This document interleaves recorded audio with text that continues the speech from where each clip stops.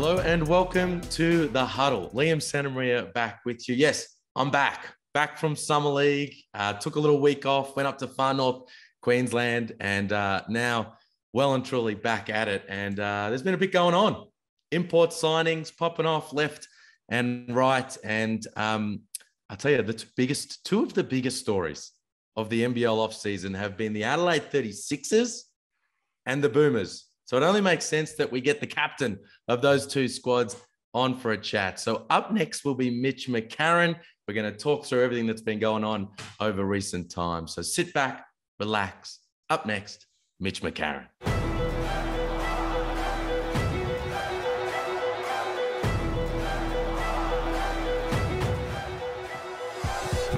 Macca, good to see you, mate. You were mic'd up in Jakarta. Now you're mic'd up here again today. What's happening? How's it going, Liam? Yeah, happy to be back on Aussie soil. Good man, good man. Excuse the voice. I'm soldiering on with Codral over here. No problem. How about you? Are you tired? The long trip back? It's been a busy few weeks. Yeah, it's been a crazier month than probably expected after we finished season. It's a good opportunity, obviously, for everyone, but yeah, I think everyone's a little tired. Everyone was a little bit sick at one point, just traveling around and dealing with all the bugs floating around in the world right now. So yeah, but everything's all good. Ooh, all the bugs? Everyone's sick. I like everyone in Brisbane. I go to basketball and I feel like 40% of the kids are sick and everyone's out. It's just what it is. Yeah, it's rough. Hey mate, congrats on the Asia Cup, undefeated run for the Boomers over these last few weeks. The Asia Cup specifically, though, looked like it was a super fun experience. Yeah, it was amazing. It was obviously a very different group to 5 years ago, just in terms of probably the average age or the youth in our group, and some guys getting their first chance to play for Australia. Some other guys who maybe had a very different role, and Thonmaker's coming back, and now he's the main piece we're kind of going to offensively. And it was a really cool experience. Everyone bought in right away, which is exactly what you want in a national team. And when you go into a tournament like that, you just never know who you're playing, kind of thing. You don't know what Saudi Arabia are going to be like. You don't know what's going to come at you next. So everyone handled everything great. You talk about the age of the squad. Old man McCarron, how did you enjoy that? I know, it was weird. Everyone kept calling me, "Oh, you're the veteran, you're the veteran." I'm like, I'm 30, like not 35, but no, that's kind of what it was, I guess. And especially once Clint went down in terms of being on floor, I think I might have been the oldest, which was a bit weird, but yeah, it was also cool just to be the one that has to try and up my energy to keep it around the young guys. You're talking there about not knowing like what each team was going to bring necessarily. Did you get a little nervous down the stretch of that fourth quarter? We had a few games where we got a little bit nervous. Japan, they started to really get hot in the fourth, and we made a bit of a bad habit of that, where it was kind of like we build a lead and then it's international basketball. Guys just kind of throw everything at you, and they started making shots. They get confident, and I guess even in the final, it was kind of, we felt comfortable, and I remained calm because I had trust in the group that we could get stops when we needed to. But man, some teams were making some tough shots. Oh man. Long time, guys that are older than you, like me, will remember in the mid noughties a collapse against Greece. I think it was in a world championships that kind of was harrowing for us. We've had those like traumatic fourth quarter late game experiences with the Boomers over the journey at the Olympics and World Cup. I had sort of shades of that going on in that fourth quarter when it was like 15 or 16, and then it was 1 point in it. And then the missed free throw at the end. I imagine when the final buzzer went, there was just a pretty nice moment of relief. Yeah, it was great. Again, it was kind of like, it was a credit to the group and a credit to the coaching staff who kind of didn't freak out when teams went a run. It could have been easy to have a little implosion and everyone start going, I'm just going to do this myself. We didn't really have that in the group. We could have done some things better, but I think at the same time, it allowed us to lock in, get a quick huddle and go, hey, one stop here and it's out, and the game's done, okay, regardless of what's happened in the last few minutes, let's just get this back on track. So, it was a crazy last 2 minutes, but we got the win and that's what matters. You're talking before about the selflessness kind of clicking quickly into this group. I mean, we always talk about the Boomers culture. I bumped into Jacob Holmes briefly the other day. He said that there was a conversation. That there was a conversation with you guys in advance of maybe the World Cup qualifiers when you guys all first kind of started getting together. I mean, what was the process of getting that kind of buy-in so quickly with a group like that? Yeah, I think it's obviously it probably starts at the top. With BA and Gorge and the assistant coaches, everyone was kind of talking about like, this is how we want to play, and this is how we had success. This is how we got a bronze medal. This is how we can get a gold medal in the future. It's playing the right way. It's playing for each other. And because we did have so many guys who are new playing for Australia, we didn't exactly know what role we wanted from everybody yet. We brought so many different guys who haven't played before. It was like, well, what do you want from me going into camp? So it was cool to just see everyone just tell me what you need from me. I didn't see anyone over the course of whether it was in Melbourne or Jakarta go, oh, it's not really what I want to do, or that's not really me. Everyone was just like, yep, cool. That's what we're supposed to do. This is what we're running. This is what we're doing defensively. So I think that kind of pride in how you play for your NBL team, what you're used to doing, and everyone kind of put that aside, just bought in and said, yeah, I just want to win. And ultimately, that's what it comes down to. I think everybody knows that that's what playing for Australia is about, just winning the game. And it's so perfectly aligns with how you want to play and how you love to play. I love your game and the way you go about it, but just that willingness and desire to make the extra pass. And it looked like, and I've talked about this on broadcast sometimes, when you are having fun out on the floor, it's a beautiful thing to watch. And over the course of the Asia Cup, like, man, there were more lookaways than a white chocolate mixtape coming out of your hands. I mean, it looked like you were just having a good time balling out there. Yeah, I really was. I definitely throw too many no-look passes, but yeah, that's it. Like, I'm enjoying it, being free. And I think the group, we almost had a bit of that problem at one point where it was like, are we taking the right one early? Because it was like everyone wanted to throw the extra one. Everyone wanted, but at the same time, that's a good problem to have. Once we got our spacing right, we were running not too many actions. It was just kind of, we just want to play, let you guys make reads. And Mike Kelly and the coaching staff were big on that. We don't want to just put in heavy structure. We want to let you guys make reads and make plays as the tournament goes on. So we got better and better. And it looked to me and I noticed this in the first half of the first World Cup qualifier game against China. It looks to me like you're coming in to the next sort of phase of your career, this off season, this upcoming season, determined to make that problem of, am I throwing too many passes? Am I turning down shots? No longer an issue. You were like stepping in, looking to shoot, looking to let it fly. You've obviously been getting a lot of reps up. Last season looked like maybe you were kind of trying to work out when was the right time to shoot, when was the right time to pass. And as a result, it ended up being a career low 3-point shooting percentage for you. Is that the mindset you're coming in? You know what? Like, I'm stepping in and shooting this thing this season. Yeah, definitely. I won't name drop, but I had a few conversations with a few people that, I trust. And I think they were kind of talking about some head coaches, some mentors, and kind of just talking about, what was the mindset last year in terms of, and I really wanted to run the team. I wanted us to be better offensively. I wanted us to move the ball and cut right and space right. And it got to a point mid-year where, and this is my fault, I'm not putting this on anyone else. I was focusing too much on that. It was like, I'm worried about what everyone else is doing. Like, at the end of the day, like, if you're doing your job, it's on everyone else to do the same. So it definitely took away from just being ready to score, I think. And in terms of 3-point shooting, it was much lower than I want it to be, than it needs to be. And that's just being ready to score. I think just being ready to catch and shoot, being ready to come off the ball screen. I'm open, let it go. So I know I'm going to play the right way. I'm not going to take too many bad shots over the course of the year. So I think being aggressive is a good thing for me, and it'll be a good thing for the team. So definitely motivated to attack the basket a lot more and let them fly this year. But we've got some guys around that I need to get the ball to as well. Well, that's for sure. And, like that element, how you're going to approach it is just kind of like one of the things for Adelaide fans to get excited about this season. And we'll talk about all of that in a second.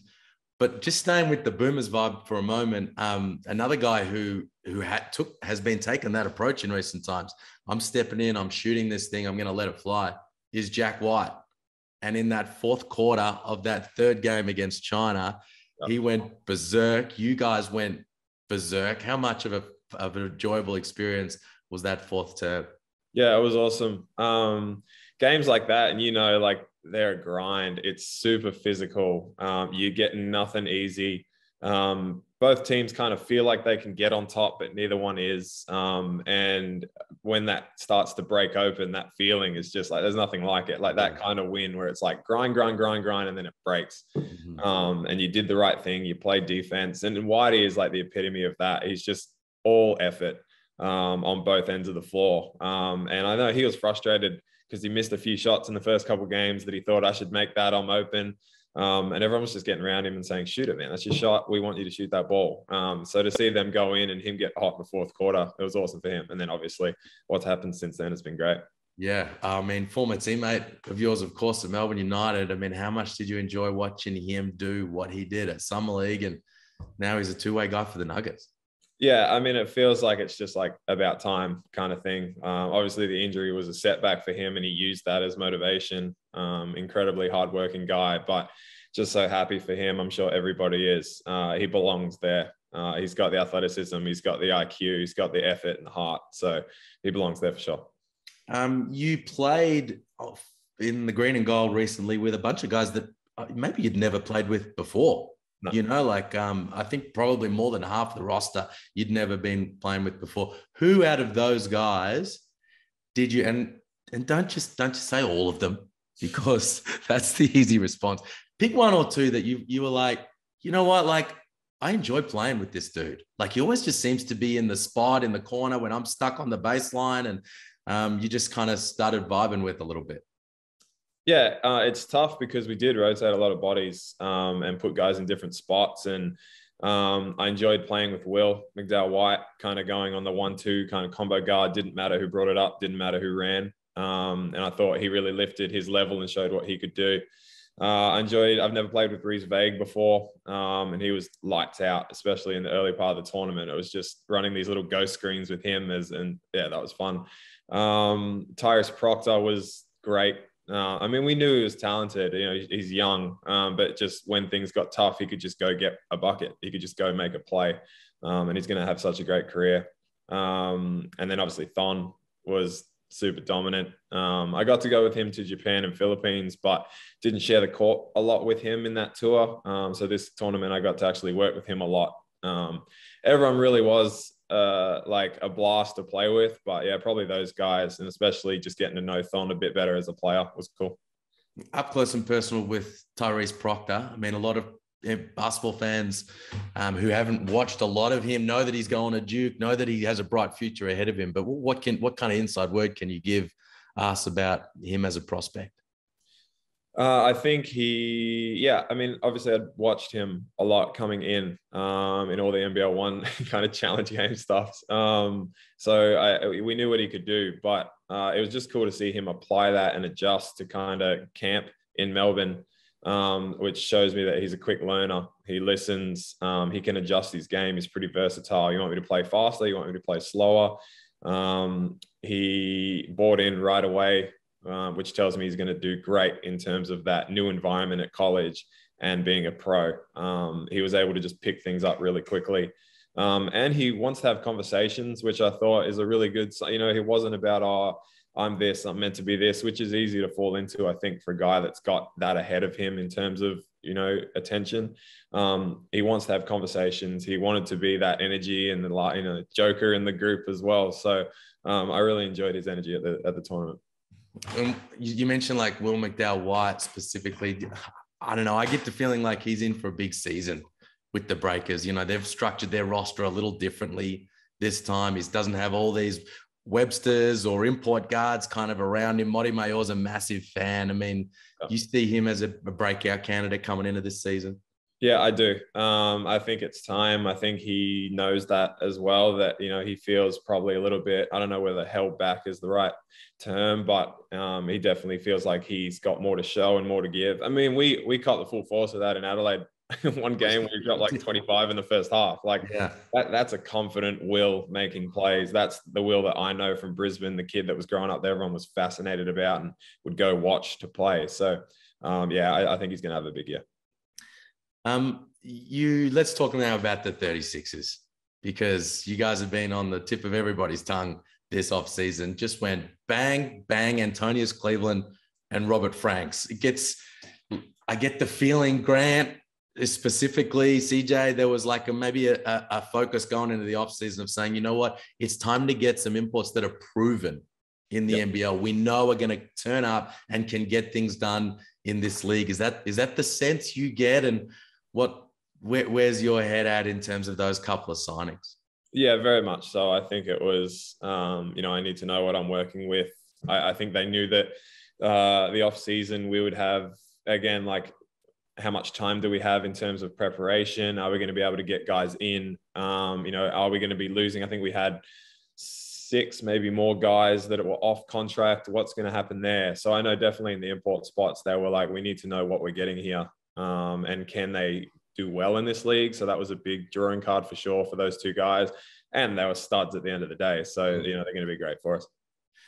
What about, you, Sunday, AC coming off Defensive Player of the Year? That's a lockdown unit on the perimeter.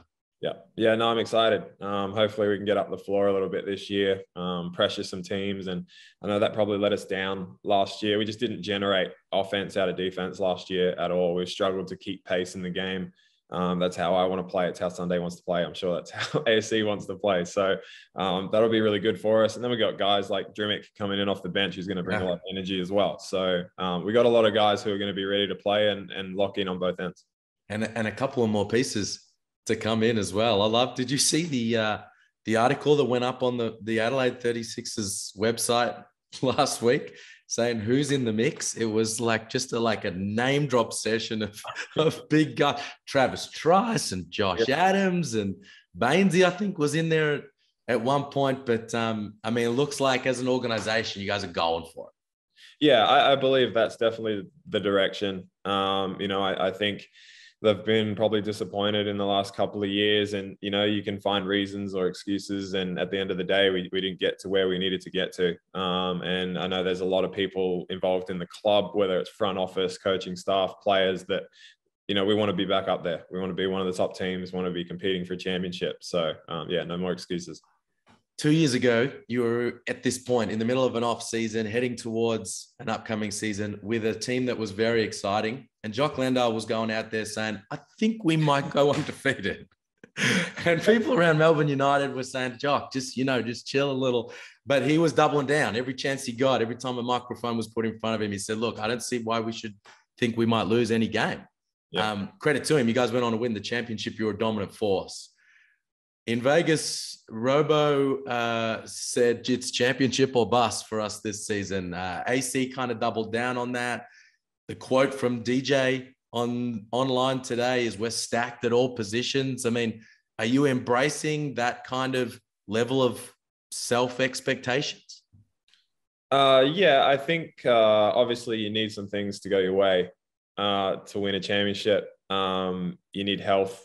You need, sometimes you just got to make a shot at the right time. That there's a lot of things that need to go your way, but at the same time, I like the motivation from the group. I like that the guys are ready. We know what's ahead. And I guess that's to the point before, like having a couple guys in the import slot that know what this league is like, that you don't take nights off if you want to be up there in number one.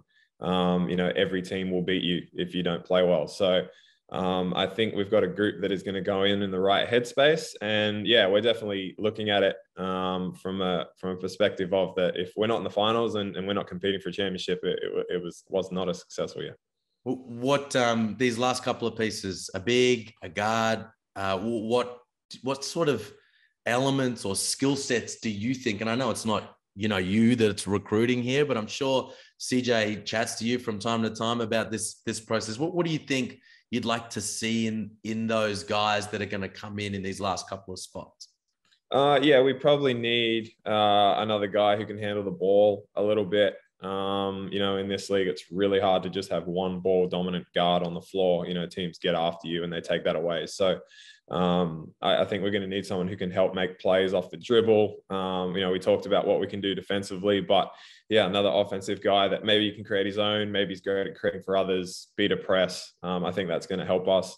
And then we're probably looking for, I'm not sure if the 5 spot's locked up yet. Maybe another big man there, depending how CJ wants to go with that. So someone who can protect the paint. I think that's another thing we struggled to do last year consistently, is just protect the rim at times. And that was in part the guard's fault getting blown by, but also just our bigs just being in good positions and having a defensive chemistry.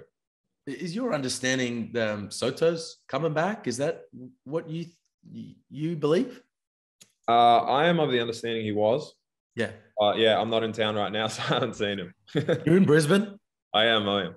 Yeah. So obviously born in the Territory, but grew up in Brisbane. Man, the Bullets just signed Aaron Baines. They did. What's your take on that? Yeah, it's awesome. I would have loved for Baines to come down and have a run with us, but at the same time, it's great to see him back playing. It's great to have him in the league. He's going to be a force. So yeah, I feel sorry for some of the bigs that have to bang with him, but it's great to have him back. And some of the guards are going to have to fight over his picks. Yeah, I might go under on them. Yeah.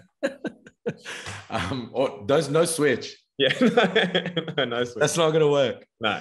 Hey, to finish off, man, I mentioned born in the Territory. The Blitz is going up to Darwin. The Salties have been in NBL 1 this season. We know, we saw the Blitz go to Tasmania a couple of seasons ago. Look, a couple of years later, the Jack Jumpers are in the league. You excited about going back to the Territory for the preseason and what looks to be some serious growth in basketball in the Territory in recent times?